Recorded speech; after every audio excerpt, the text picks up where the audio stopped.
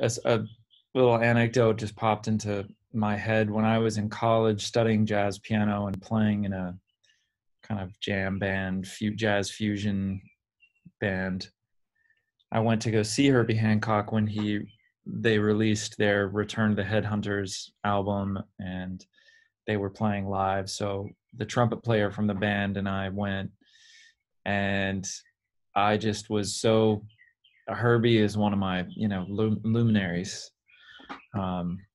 He's so talented and so tasteful, and he's been involved in so many amazing projects over the years.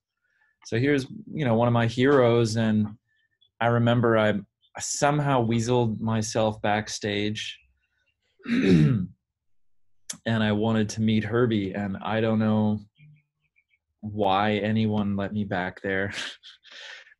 Maybe there was some connection with somebody at the door that knew the band that I was in. We were just a really small little local band, but somehow found myself in the green room with Herbie Hancock, and I was just frozen. Like, I don't know what do you say? And he was just sitting there. I don't remember if he was maybe smoking a cigarette or he's had a drink. Maybe it was water, or I don't remember anything. I just remember him sitting there, and I was just a few feet from him, and I just thought, well, what do I say? But what I wanted was an apprenticeship. I wanted a mentor. And I remember they were packing up, and I had a minute to speak to his tour manager. And I said, I would be willing to do anything to join the tour and just hang with Herbie and learn and do whatever he needed to have done. And I don't think the guy had any idea of the band that I was playing in or what I was doing. And he just said, look, man, Herbie has his thing and you've got your thing, and you should just follow that. And I was confused because I thought, well, he doesn't have any idea what my thing is.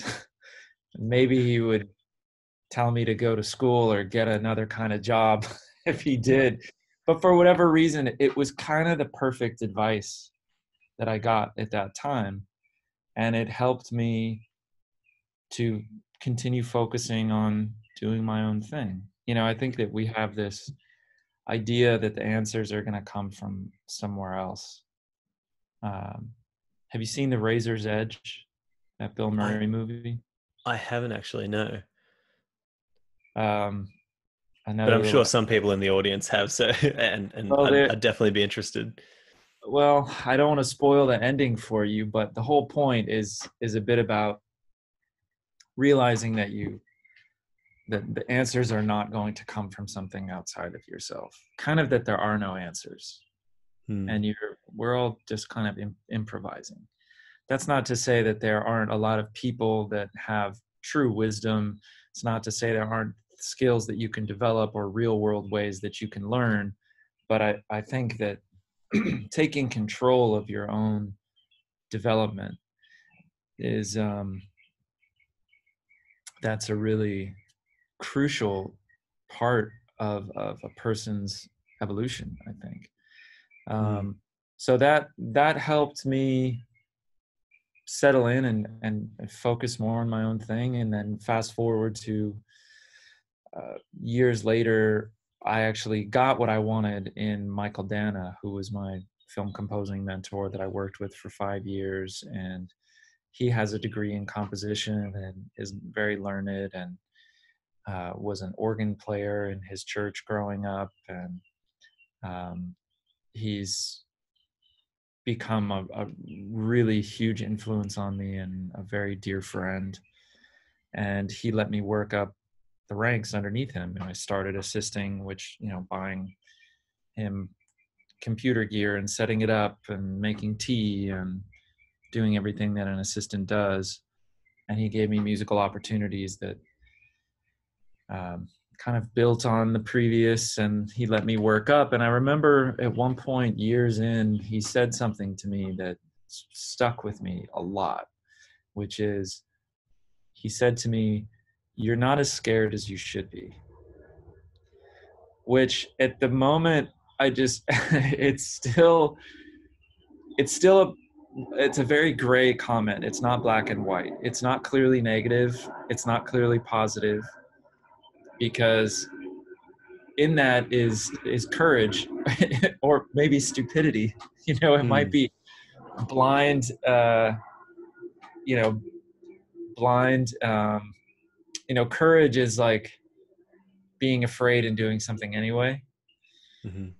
And this is more like, maybe I don't know the danger, but I'm going ahead anyway, just like swimming with sharks and not even knowing what a shark is.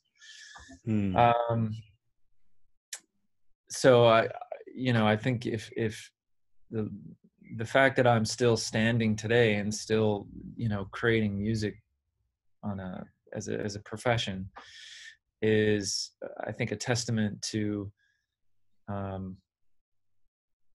being very lucky and also just being willing to just jump in.